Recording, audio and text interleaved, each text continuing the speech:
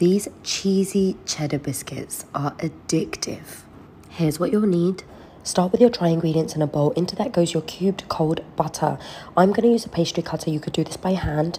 I'm going to break it all up. It should resemble breadcrumbs when you're done, exactly like this. In goes my cheese. Then I'm going to mix it up really well to incorporate it. Crack 1 egg into the buttermilk, and then we're going to give that a really good mix. Our egg and buttermilk goes into the dry ingredients. We're going to mix this together to incorporate. Don't over mix it. Here's how it should look.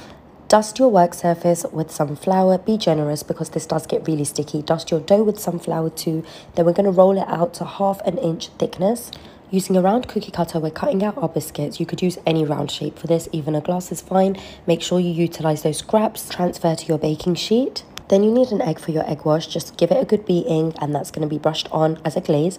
These are ready for the oven. Done. Let's break into one. Wow, that looks incredible. Look at all those flaky layers. Oh my God.